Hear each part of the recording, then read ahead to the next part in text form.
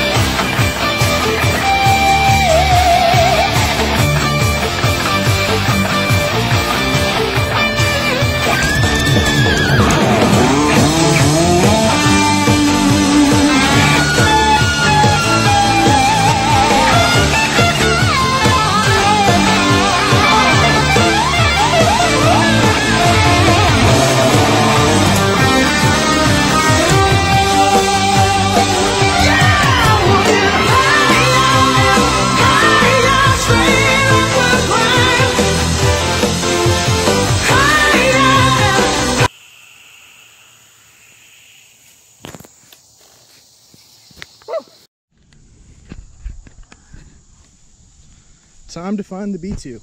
I wonder where it went.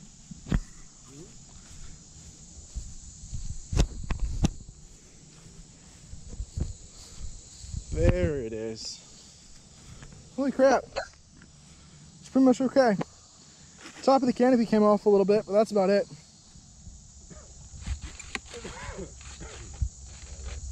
It really isn't.